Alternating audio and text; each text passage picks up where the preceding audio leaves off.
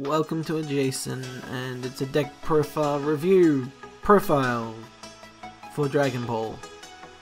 So the leader we have Vegeta, of Furious Awakening. This boy's every colour to ever exist, which means he's the best, and he has a critical, which reminds me of Critical Role, and of course we all know and love that TV show. And you know it's 2019, race is a sensitive subject, so we're going to be all the colours. Now let's jump into the cards. First off, we run 4 copies of Perfect Cell.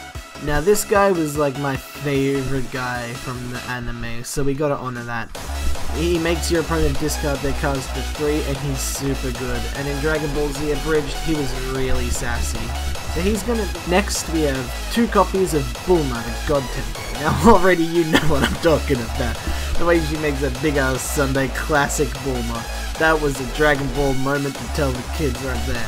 Now she finds gods, so we gotta put some gods in this deck. So we grabbed the best of the gods. Zeno, the plain god. We got 3 of this bad boy, and he's like the god of the gods, so you know he's the most powerful dude to exist ever. And you can probably win the game with him like... And he doesn't have combo power, but unless you're some sort of idiot, you know combo power ain't worth anything. It doesn't advance the board state, and it's just like boring. It's just like boring, man.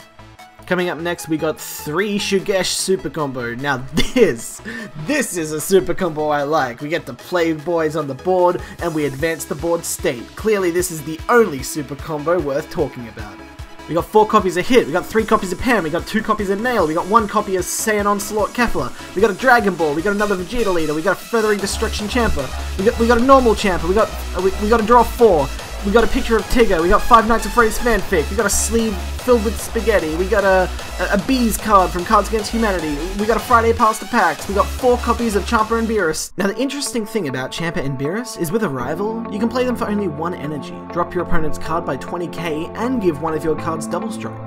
Combine this with something like Kefla, which attacks twice, and you do Double Strike 2 hits, and you can swing for both of them. Then on top of that, if you play a red skip card, you can take another turn and do it again. But we only run 3 of the red skip card. One of the rarer cards we're running in this deck is an actual credit card. Now these aren't that powerful, but if you're playing to win, why are you on this video? These videos are about having fun and flexing on your opponents. Say, hey, I got a credit card, what of it? You can't destroy that, it's not a battle card, it's a credit card.